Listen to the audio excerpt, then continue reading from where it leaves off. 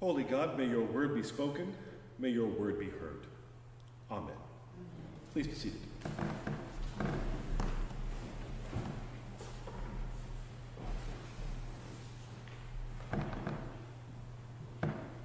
Hard texts for hard times. Said that last week. Got to say it again this week. We encounter today one of the most powerful stories in the scriptures, the sacrifice of Isaac. And for us, I think it's very hard to relate to this story.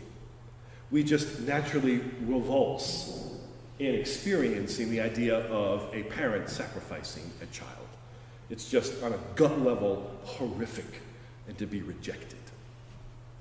I think that's true of the idea of sacrifice in general, though, if I may. And I think this is true culturally. I don't know what's true for you personally about the idea of sacrifice. But I think for us culturally, we've lost some sense of the goodness of the word sacrifice. I think it's been used and abused. And sometimes we recognize calls for offering something up, and we have that same response of revulsion. And sometimes rightly so. Let me give you an example. A couple of months ago, I think it was a couple of months ago, the Lieutenant Governor of Texas, a gentleman named Dan Patrick, was on a news program, I think it was Fox News, and they were talking about the struggle between trying to contain the coronavirus by having people shelter in place and shutting down the economy, and the importance of opening back up so that people can earn livelihood and that the economy can carry forward our lives. And he said something to the effect of, some people will have to be sacrificed. We can't just stay closed for just a few people and ruin the economy for everyone. The reaction to that in the wider political sphere was pretty swift condemnation. The idea that we would sacrifice those most vulnerable to COVID-19, the elderly, those with pre-existing medical conditions, so that people could go out to dinner in a restaurant just seemed morally repugnant. That idea of sacrifice was, I think, rightly critiqued that the governor was expressing. Yet, I think about how sacrifice has a real, and we're back in the parent-child realm, a beautiful quality. I think about parents who sacrifice for the well-being of their children. Struggling, working-class parents working 2 jobs, 3 jobs, so that their child can get to college and have a better life. That's like the quintessential American story. One generation sacrificing for the betterment of the next. I just say those words. I think about my mom. I think about my dad, the things that they did to help me. I'm warm, right? I'm not revulsed. I'm attracted to that idea of sacrifice. So there's something about this concept of sacrifice. There's virtue in it, even if it can also be abused. So what about this story of Abraham and Isaac and sacrifice? What about this story? Wish me luck. I should say a prayer, right? We're in church. Not luck. It's not luck. Speak with ordinary metaphors because of our limitations. There you go. So this story has befuddled Christians time and again. And it's made us pause and think about who is God, that God would ask such a thing of Abraham. And you know what? As Christians, we're not alone. Our ancestors, our elder brothers in the faith, our Jewish rabbis, through the centuries have wrestled with this story. And they've done midrash, they've done exegesis around the text to try and relate to it in some moral way. I'll give you an example. Some rabbi, so I'm a priest, I'm not a rabbi. If I were a rabbi and I couldn't name the rabbis who share this with you, right, I should be thrown out of the rabbinic circle. But I'm repeating things that I've heard in my course of my education. In the Middle Ages, the rabbis, trying to understand this text and the midrash around it, thought that Isaac was 13 years old when God made this command, which meant that Isaac was old enough to choose, and that Isaac was willing to be sacrificed. So it wasn't that Abraham, as the parent, was forcibly taking the life of Isaac. Isaac was a participant in it, which changes the moral calculus. Still a horrific story, but it profoundly changes the moral calculus. If Isaac was of age, understood what was happening, and was willing, as a faithful person, to participate. That's an example. Other scholars, as they've approached this story, they think about ancient times. And here's something horrific about us as human beings. We've practiced child sacrifice. Right? It's in our history. It's in our DNA.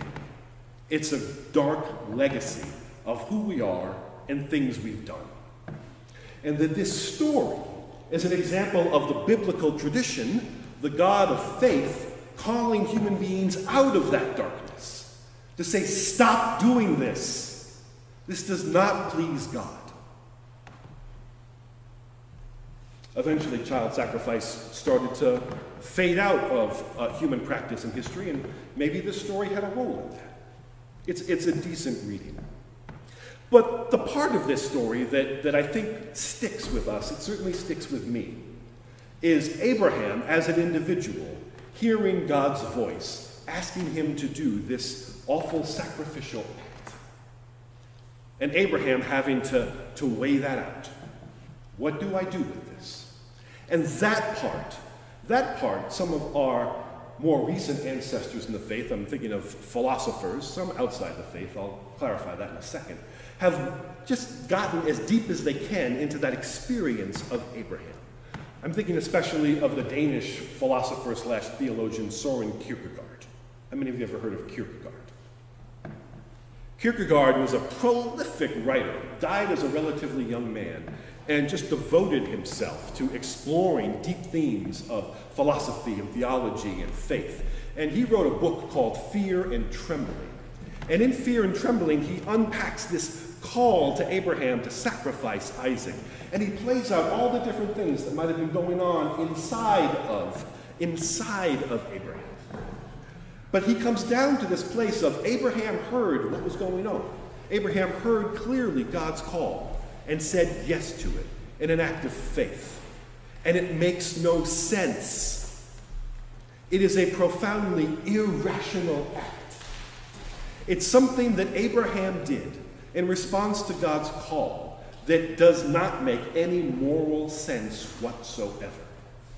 And for Kierkegaard, he names that there's an aspect of our faith life that's irrational, that will never make sense. It will never make rational sense that Jesus rose from the dead. No act of logic and reason will make that true for us in that sense. To accept it, we need to take a leap of faith. Kierkegaard coined that phrase. I suspect you've heard a leap of faith.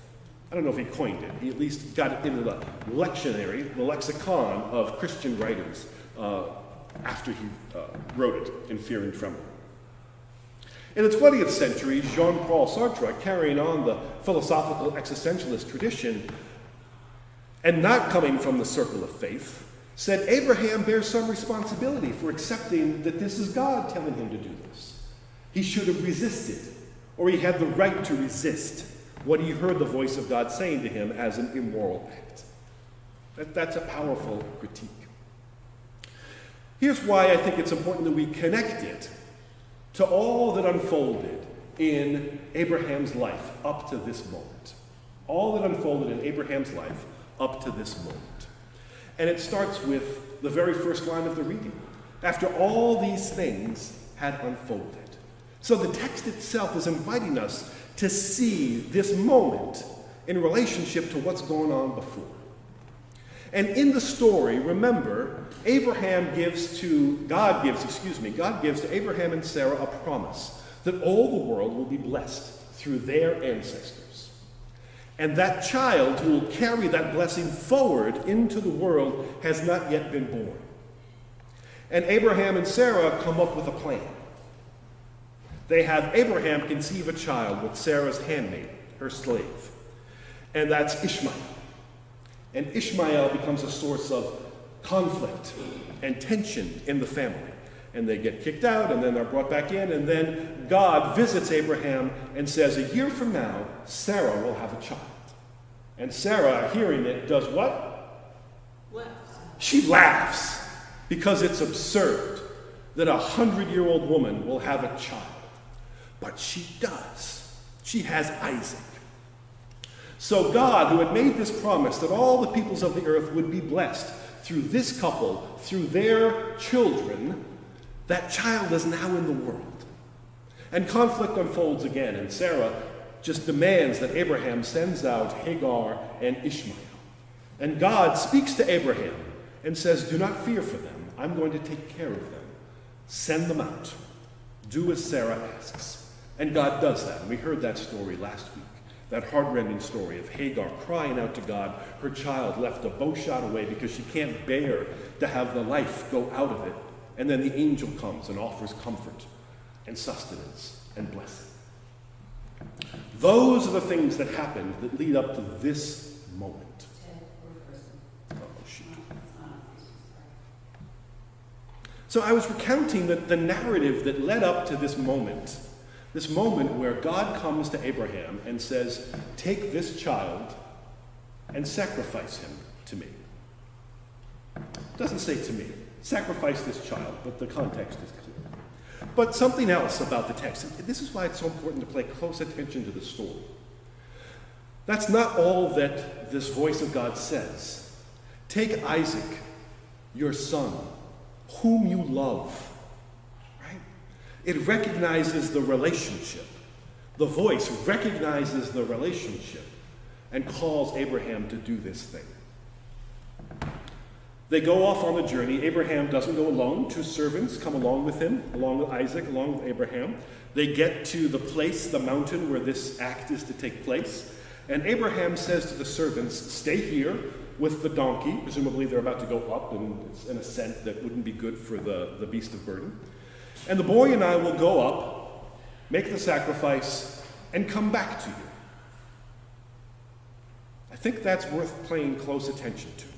The boy and I will go up, make the sacrifice, and come back to you. That gives us reason to think, reading it as it is, that Abraham has an expectation that whatever is happening, whatever God is asking, Isaac and Abraham will come back together. He doesn't know how, but he believes it. And he believes that because that's the promise that God has made already to him. An encompassing promise that all the world will be blessed through this child and all of the ancestors of Abraham and Sarah that are going to come after Isaac. So what Abraham is in the midst of is a tension of promises. He has the overarching promise that God has made, that he believes that his ancestors will be like the stars in the sky and the sand in the beach, more than can be counted, and a blessing to all the earth. And now this promise, this command, to give Isaac up. Here's what I see in this. God always calls us out to wholeness in our souls and spirits and bodies. God calls us out to be whole people. And if there's a part of us that's unconscious or undeveloped, God will meet that part and challenge us to grow. Does that make sense? That's a kind of understanding about who God is. It's not rational, right? It's not logical. But I think it's real and true. I think we experience this. I think we learn from the wisdom of our ancestors who experienced this. I think it's a truth about who God is and who we find ourselves to be in relationship to God. So God is performing this test, as it were. What God is doing is engaging that part of Abraham that couldn't quite keep faith with the promise. The initial promise that all the people of the earth would be blessed through his ancestors. And with Sarah, conceived a child with Hagar. That wasn't the way that God wanted this blessing to unfold in the world. But Abraham and Sarah decided, let's do God one better and try to make it happen anyway. You see where I'm going? When we decide we know what God wants, but we're going to help make it happen in the way that we see, bad idea. No bueno. Don't do that. Have you ever done that? I've done that. We've all done that. This is a human reality when we are trying to be people of faith. We do this. Sometimes we do it a lot. And God finds that part of us and seeks to invite us to grow. Which means to not think we know better than what God has in mind for us, but to act faithfully, whatever that looks like. Whatever that looks like. The horror of this story is what it looks like for Abraham. But there's good reason to believe in the text that Abraham, not knowing how, believes that Isaac will come back from this experience alive. Because that's what God promised. When we find ourselves in places of tension, of competing divine calls, that's an awful place to be. It's an awful place to be. And how Abraham had the grace to move through this, I can't imagine.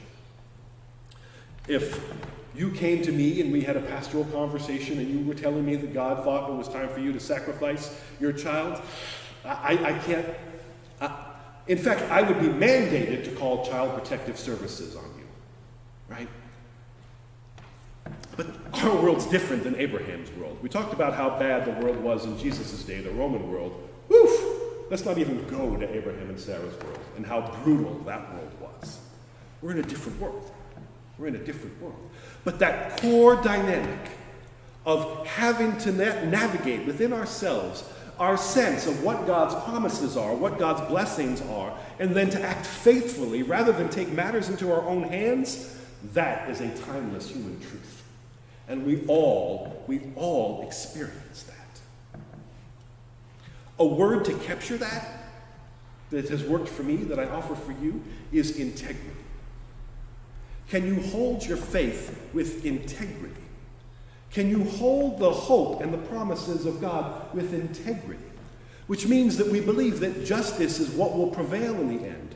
So we don't take unjust acts to try and achieve just ends.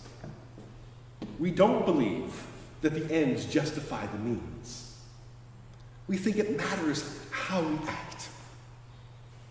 I think that we've seen that in history in a profound way in the 20th century, in the way that nonviolent protest, just acts to achieve just ends, has changed the world and is changing it at this very moment. That's faith stuff. That's people having faith with integrity. And that we can all do.